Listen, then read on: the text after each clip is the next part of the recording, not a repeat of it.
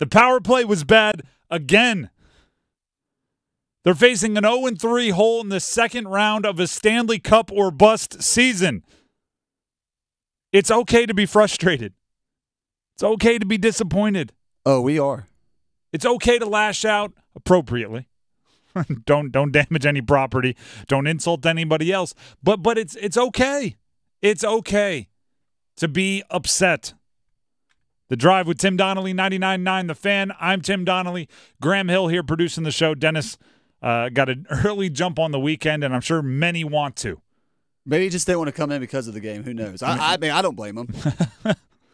There's probably a lot of people calling in sick about 10 o'clock last night. You know what? I don't want to go into work tomorrow. And do you know what I'm here for? I'm here to walk back some of the actually. We talk about the actually, right? Some of the we lost, but actually we played well. Some of the Canes lost in overtime again, but they've all been one goal or less games, right? One goal in regulation or less, one goal or overtime. Rod Brind'amour did a little bit of that after the game last night. Here's the coach. Well, I mean, we're not executing very well, and you got to give them credit. They're doing a great job on the kill. We did have, I thought the first two and a half power plays were actually quite good. We got a lot of good looks, and then gave up that shorty, and then I thought we just kind of got away from what we were originally trying to do. And obviously it's 3 games in a row, same story. Which I hate it for the guys because we're playing really well. You take that part of it out of it, it's I've done everything that we've asked the guys to do. This is going to sound crazy. Playing well doesn't matter. Not in that sense. Not in that wording. Playing well doesn't matter. There's one kind of playing well that matters. Playing well enough to win is all that matters in the postseason. I've seen so many. The Canes are outplaying the Rangers except. Canes are outplaying the Rangers except for special teams. Canes are outplaying the Rangers except for the power play. The Canes are outplaying the Rangers except for Igor Shesterkin. The Canes are outplaying the Rangers except. There is no except. The Canes are not outplaying the Rangers in the only way it matters, which is the final score. I'm tired of hearing about how the margin for error is so small in the postseason, and the Canes are doing this well and that well and the other thing well. The fact of the matter is, yes, the margin of error for the postseason is very, very small. You know that before the postseason begins, and the best teams find a way to tilt that small margin of error in your own favor. You don't take bad penalties. You don't take poorly timed penalties. You win in the special teams. Your stars make the one more big play. The Stars don't have their great plays wasted. I thought Svetch was great yesterday. I thought Svetch played his best game. Not just of the series, but the entire playoff series and maybe the whole season. I mean, you can go back months. I'll agree with that. Jake Gensel, again, playoff Gensel, 3 goals in the last 2 games. Those outputs, they're good for the offseason when you're trying to decide who you want to build around. They're great for the offseason when you're talking about who you want to re-sign, Jake Gensel. They're great for the offseason. But in the postseason, they're nothing but footnotes. The headline is you lost. The footnote is in overtime. The footnote is, but Svetch played well. The footnote is, but Gensel had another goal. It's the same as last year's Eastern Conference Finals loss to the Panthers. And loss to the Panthers. 1-goal losses, multiple overtime losses. Same thing, right? Same story, different year. Same story, different round of the postseason. But I said it before this series. I said it before the game last night. I don't want to be explaining all offseason. Yeah.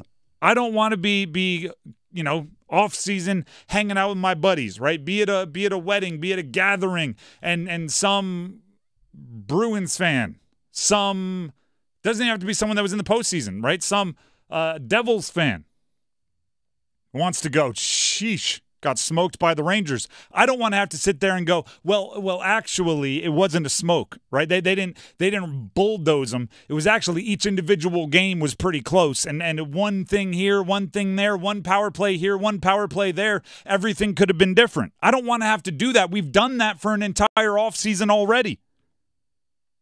Figure out why you are so darn often on the wrong side of the one goal and overtime games. Why are you not built for the small margin of error coming into your favor?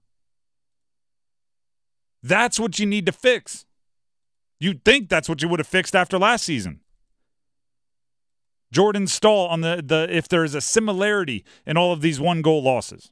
Well, I mean, it's a little bit of a broken record, obviously. I think our special teams got to be better. Power plays got to sneak in a couple goals or a goal or two. Just kind of get us in a better position to end games. And 5-on-5 games, it's been good.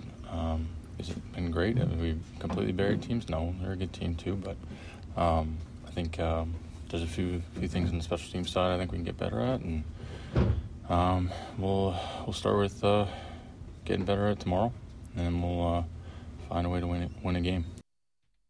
When do other teams have to start having those conversations about the Canes? Yeah.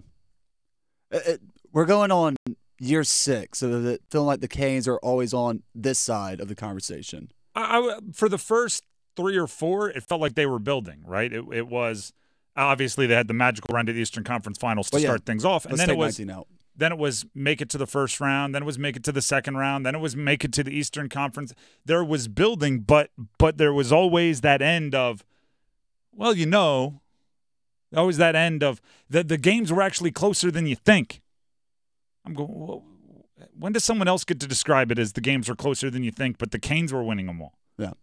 The best teams find a way to tilt the close games in their favor. They have the clutch players. They have the goalie that doesn't give up the game winner. The best teams find a way, and they're built that way, and they train for that way. It's why I was saying all gosh darn year the Canes couldn't prove anything to me in the regular season. Because the regular season is big sample size, right? The regular season, you look at things by months.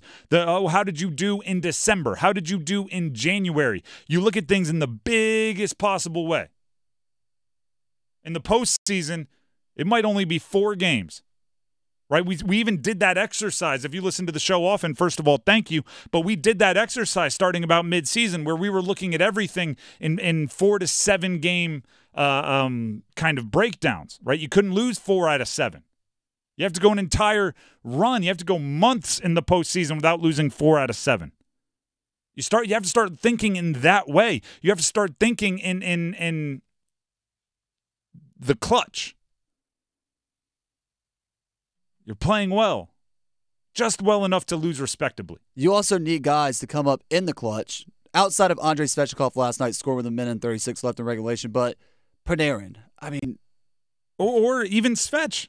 Yeah. Right? If Svech wanted to score a goal late in the game when it was tied, could have been the difference. If Svech wanted to score in overtime, it could have been the difference. Svech played very, very, very well. There are guys that aren't to blame, right? Like, I'm not blaming Aho. I think 6 points in 3 games. Like, how can you blame Aho? I'm not blaming Gensel. He's woken up. He has 3 goals in the last 2. I'm not blaming Svech. He played really, really well yesterday, mowed down the opponents. He was running them over left and right.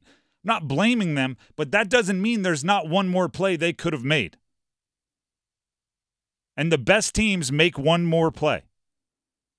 The Canes, as of right now, are not one of the best teams. It's fair to say, right? You can't call yesterday a must-win, then they lose, and then come in today in a good mood. You can't. Must-win means they must win. You had to win it in order to come in today as anything different than the vibe we're bringing.